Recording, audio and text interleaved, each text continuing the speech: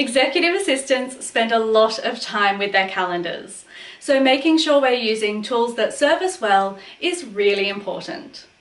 Today I'm going to hand over the YouTube reins to my friend Hafer Mansour, who is the creator of both EA Buddy and ShareCal.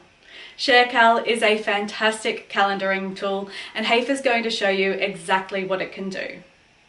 Before I hand over to Hafer, make sure you're subscribed so you don't miss anything, and be sure to subscribe to EA How-To emails over at eahowto.com.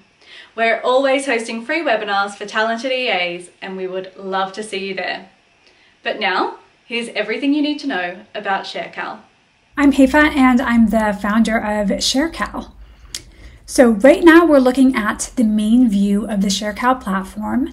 And so if I'm an EA supporting my executive, I can see their calendar on the right. And on the left are all the different scheduling actions that I can take as an EA. So you can see there's a lot here. Today I'm just going to walk you through a couple of the top most commonly used features by EAs.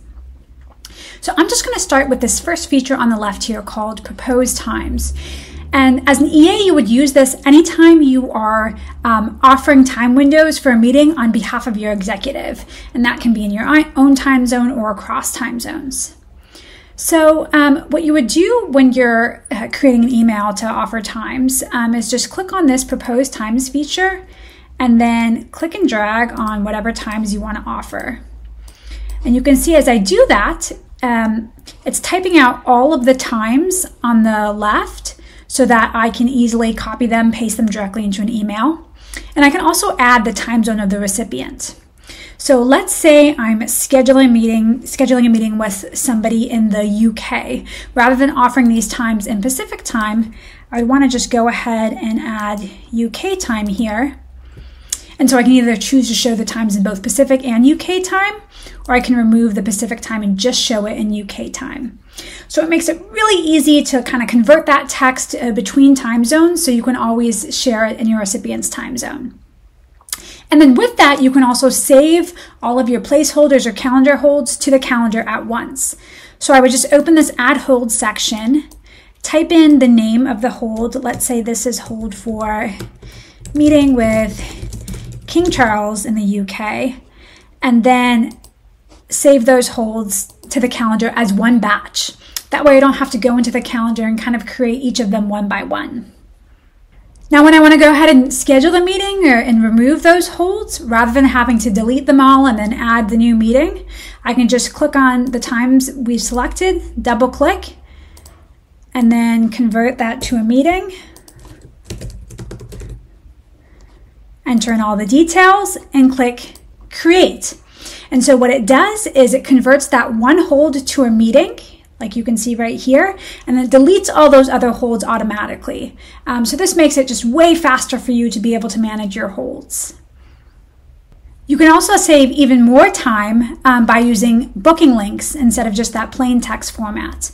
So what you can do here is similarly click and drag on the times you want to offer, but then basically just set up the meeting in advance and create this link. And then the recipient will be able to click on any of the times that you're offering and book directly. Another really popular feature among EAs is auto-find times. And EAs will use it to use AI to help find time across busy executive calendars. So let's say, for example, I wanted to schedule a meeting between my executive, Craig, and another executive, Michelle, next week. And I want that meeting to be 30 minutes. I want it to happen next week. All I would have to do is click on this Suggest Meeting Times button, and then it'll automatically kind of recommend times for me for the meeting, given those constraints. So you can see it shows several different options for the meeting. And so I can just select the one that I want and directly convert it to an event. Or I can take those times, copy it into an email so that I can kind of confirm with Michelle's EA before I go ahead and schedule the meeting. These are just a couple of the features that you'll see in ShareCal. If you'd like to learn more, feel free to reach out to me directly.